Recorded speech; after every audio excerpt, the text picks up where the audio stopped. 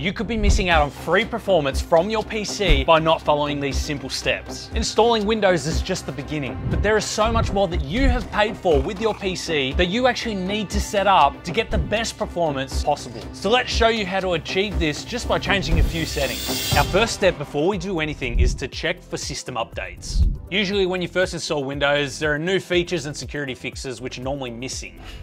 You can find this by searching for update in the search bar and then click check for updates. The PC may want to restart a few times before you are fully up to date. Just repeat the process until you get the green check mark, and that means you are ready to go. Now we can restart our PC and make our way into the BIOS by tapping the delete key repeatedly.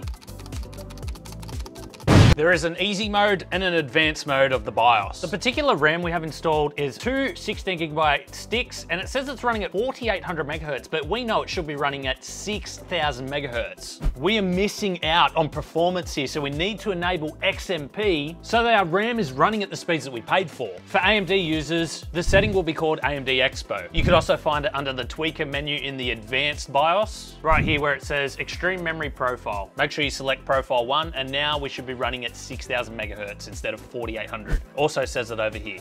Resizable bar is a new feature added which allows the CPU to access the entire frame buffer memory of a compatible GPU all at once rather than in small chunks. This performance increase will vary from game to game, sometimes even a small decrease, but the majority will benefit, and you can see up to a 10% increase in performance. Now to find this setting, in the boot tab, we need to make sure that CSM support is actually disabled. We're going to come over to settings, we're going to find IO ports, and right here where it says above 4G decoding, we need to enable that. And make sure resize bar support is also set to enable. Now some manufacturers label this differently, so you're gonna have to look for rebar, resizable bar, or above 4G decoding. Now I'd recommend doing your own testing with rebar. Make sure this feature helps your particular game. If it doesn't, come back and disable it. In my case it did, providing me a boost of about 5%. Now that we're done here, we can click save and exit, and then save and exit setup, and click yes. And the PC will reset and boot back into Windows. Windows limits what features you can play with, which is really frustrating. Sometimes they give you a watermark on screen because Windows is not activated. Look guys, do not pay hundreds of dollars for Windows. Keys have been a channel supporter for over 3 years now. We used them in all of our personal PC builds, and we can get you hooked up with a 25% off discount code on an activation key. All you have to do is use code IFR25 at checkout. I mean, look at this. You can get Windows 10 Pro for around $22 US, or you can get it for $16 using our coupon code. Windows 11 Pro, $30 US. You can actually get that for around $22 US using our coupon code IFR25. I just think that paying, what, $160 to $199 for Windows for an activation key is ridiculous. Okay, so let's add Windows 11 Pro to our shopping cart. You can also get Office 2021 Pro from here if you need things like Excel, Microsoft Word, because they don't come stock with your PC. Wow, look at that. So if you want to get Office from Microsoft, you can expect to pay a reoccurring subscription of 139 Australian dollars per year for the family bundle, or if you want a personal subscription, is $109 reoccurring. Now you can buy Office Home and Student 2021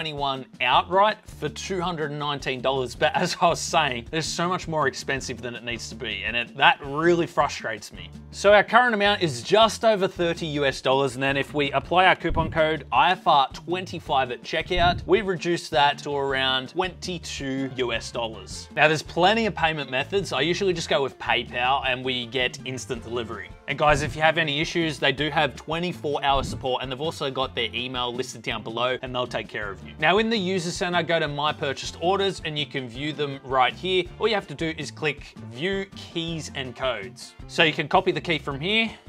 And if you get stuck here, you can also click on the activation tips and they'll show you the whole process. Down the bottom of Windows, start typing activate, open up the activation settings, go to change product key. Now we have access to all of Windows features. I'll leave those links below if you want to check them out further. Just don't go and pay full price for a Windows key. It's just not worth it. Next step is to install our GPU drivers. In my case, I have an NVIDIA GPU, so I'm going to go to nvidia.com. AMD users and Intel users will go to amd.com and intel.com respectively. effectively. Search for your card's particular drivers and then click download. Now personally, I'm going to choose the option to install NVIDIA GeForce Experience as well, because I think it really benefits new users. It'll tell them when their drivers are out of date, and it's a simple click of a button to install the new driver. There's been a few times where I've gone to load a game and it wouldn't work because the graphics driver wasn't up to date. Now I don't believe that new users will know what to do to fix this issue. Usually it's a driver issue. So to make it as easy enough for yourself as possible, I'd recommend installing it. You can see right here, we just had an update come through. It was a simple click of one button,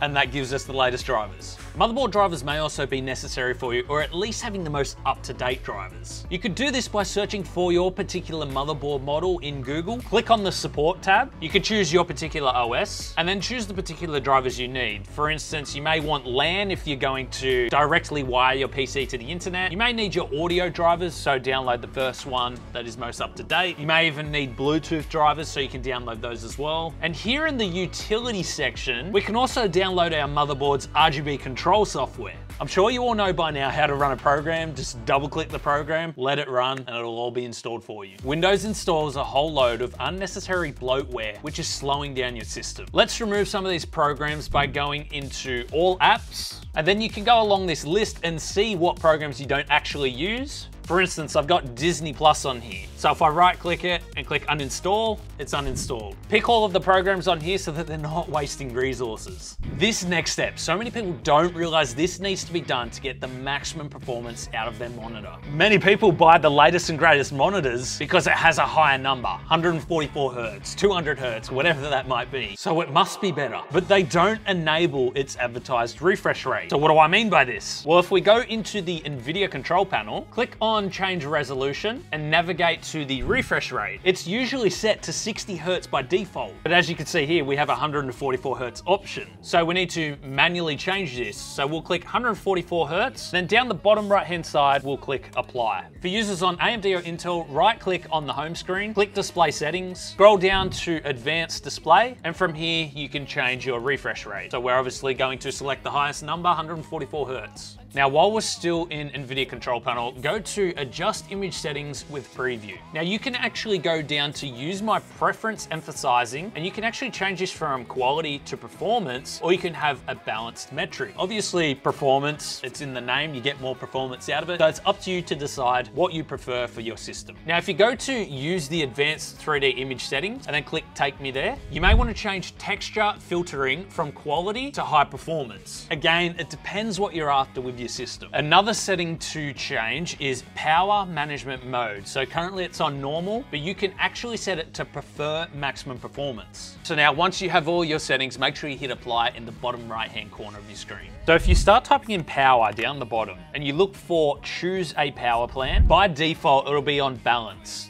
Now, if you want a little bit extra performance out of it, you can actually tick high performance. Now, it favors performance, but it will use a little bit more energy. So it's completely up to you if you want to enable that. A few other things I like to do before I do anything else on the PC is I like to install Google Chrome straight away. Now, this is personal preference and everyone has their own choices out there. For me personally, I think Google Chrome is much faster than Microsoft Edge. After this is installed, that's when I would start downloading things like Steam, Discord, and whatever other programs that we want. I also love to install a program called Hardware Info. It lets me keep an eye on all of my PC's health, see if it's running hot. Then I know that I've done something wrong in the PC building process. So that's hwinfo.com. So it's very detailed in this program. We can look at things like our voltages, our core clocks, CPUs currently running at 34 degrees Celsius, GPUs at 53 degrees, and all of our performance cores are running at 5.5 gigahertz. Now guys, I want to show you the results just by changing all of these settings. Here in our favorite game, Rocket League, we went from 570 FPS all the way up to 598 FPS. That's an extra 28 FPS just by enabling a few settings. Took me like 5 minutes to do. So I wanted to test another more graphically intense game, Cyberpunk 2077. Now with all of our settings disabled, we were getting 105 FPS. Now this is not a huge jump, but enabling all of our settings, we were able to achieve 108 FPS. I mean, it's free performance, why wouldn't you use it? Now I will say, for Cyberpunk in particular, enabling resize bar actually didn't really do anything for the game. We were getting identical results. So that's why I think it's very important that if you tend to stick to a particular particular game, maybe do your own testing first. So there you have it, guys. Let me know down in the comments below if these settings help to improve your game or not. Also, let me know, do you guys use resize bar at all? I'm quite curious who of you in the community actually do utilize this feature. Now, if you're not quite up to this step yet and you want to learn how you can get Windows for free,